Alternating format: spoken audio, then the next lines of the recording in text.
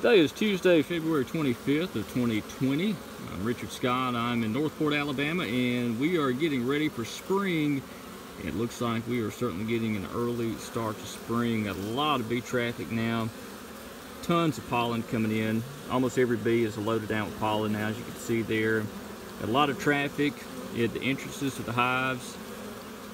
And multicolors of pollen, just different colors of pollen coming in now. So that is pretty cool to see.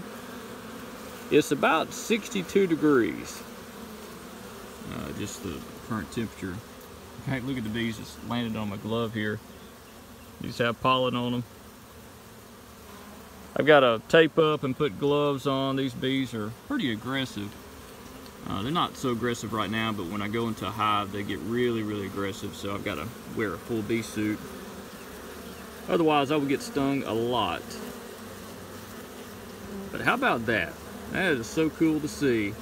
So again, we're getting close to March, and as you can see, the bees certainly realize that March is coming. Of course, I'm in Alabama. The climate's a little different here. It's been an abnormally warm winter. And I don't know if you can tell or not. You can actually see kind of discoloration there to the board where they're bringing in a lot of pollen. It's got a little bit of a yellow tint. I know it's hard to pick up on the camera. Let me back up out of their flight path so you can come back in.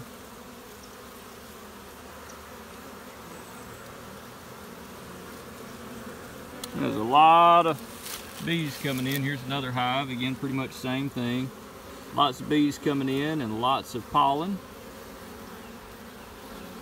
They all look about the same. Of course, I'm in their flight path, so let me get out of the way and you'll see the bees come rushing in. Here they come, look at that. It's pretty cool when you stand in front of the hive, you block their flight path, and then this big mass of bees comes flying in at the same time as soon as you move out of the way. I think everybody's looking really good. So excited about that.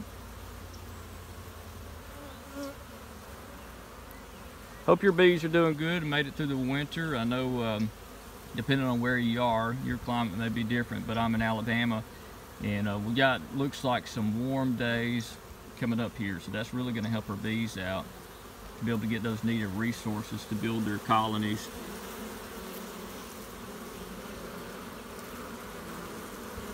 Looking good.